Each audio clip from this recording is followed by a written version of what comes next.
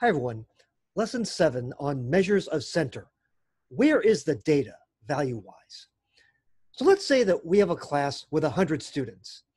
They take a test, and I have now a list of their 100 test scores. How would you find a central or representative score? We're looking for a measure of center. And we're going to look at 4 measures of center. So for example, if I gave you 5 minutes to find a measure of center and I give you a scientific calculator, what would you do? Number 2, what if I gave you 5 minutes but I didn't allow you to use a calculator or a computer? How would you find a central measure? Number 3, what if I gave you 20 seconds? You scan over these 100 scores, how would you find a measure of center?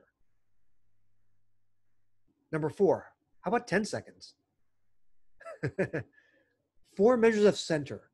What are 4 things you could do to find a central or representative value?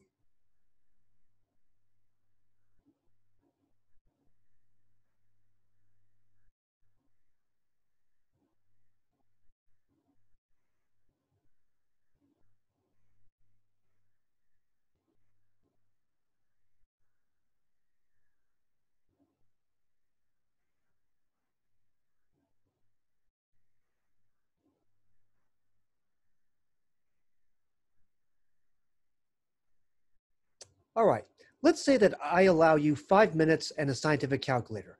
What would a lot of people do? They would take the average or mean of these 100 test scores.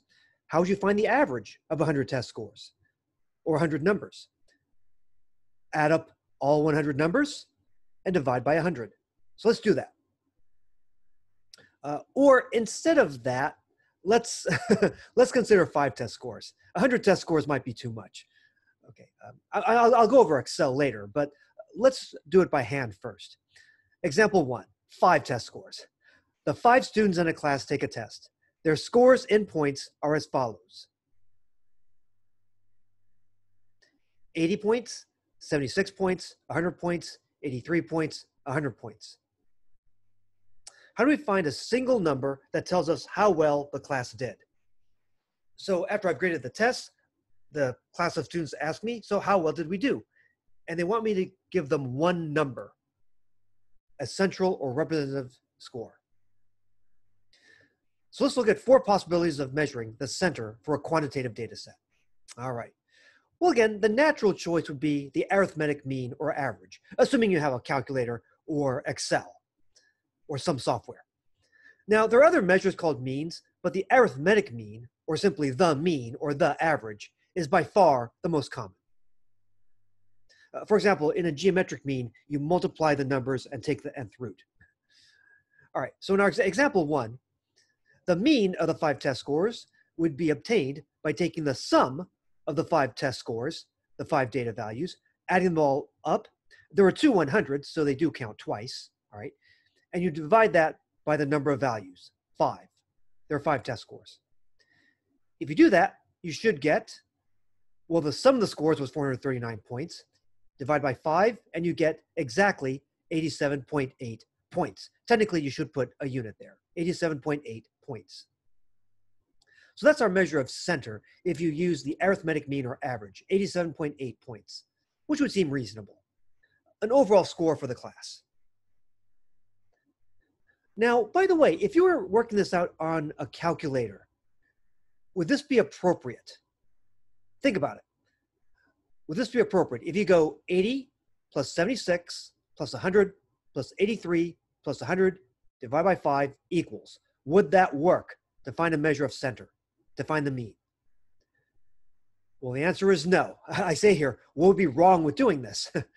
Well, here's the problem. If you were to enter this into your calculator straight up, what would be the first operation your calculator would do? By the order of operations, oops, as I would say, by the order of operations, the first operation your calculator would perform would be the division. 100 divided by 5 is 20, and then it would add the 20 to these 4 other numbers. That's not what you want, right? You want the sum of these divided by 5. So you have to group the numerator somehow. Warning, group the numerator. You must group or compute or process the numerator before dividing by 5. And you can do this by using maybe parentheses on your calculator around the numerator, or you can work the sum out on your calculator, then press enter or something like that before dividing by 5. But remember, you have to process the sum, process the numerator before dividing by 5, and then press equals or enter. Just doing this won't work. A few notes on rounding. Now here, the average was exactly 87.8 points, but even if we had gotten something like 87.7999 or something, we still would have wanted to round off to 87.8 points. The rule is that we want to round off to one more decimal point relative to the original data values. The original data values were given in integers, 0 decimal places, right? We had 0 decimal places in the original data, so we go to 1 decimal place when reporting a mean. Notes on rounding. For now, we will typically round off our final answers to one more decimal place than the number of decimal places provided in the given data. Since the given data were data values in integers, rounded off to 0 decimal places, we round off our final answers to 1 decimal place, to the nearest tenth.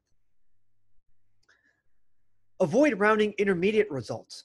So if you're doing calculations, you don't want to round off too much in the middle. Let's say you wanted your final result accurate to 1 decimal place. Well, if you have things rounded off in the middle, you don't want to round off too much. Actually, if you wanted your final answer rounded off to 5 decimal places, you don't want to round off in the middle to 1 decimal place. That's not enough. and the memory button on your calculator can help. Always read the instructions on exams. They'll take precedence. Later on, we're going to discuss trimmed means, and you're going to see the purpose for that. Now, before we go on to other measures, let's talk about this idea of the average or the arithmetic mean. Let's go to Excel. Right? So here we have the 5 test scores in any order. It doesn't matter. Remember, the 100 is counted twice because we had 2 students getting hundreds.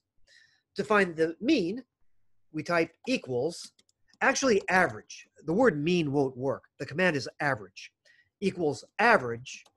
And then you can either type in B2 colon B6 for the first and last entries we want in the column, or you could just move your mouse over these entries and it'll automatically say, hey, you want the ones from B2 through B6, those cells, and parenthesis, and you get the average, which you can see is 87.8 points. You should put the unit, and that's the mean, 87.8 points.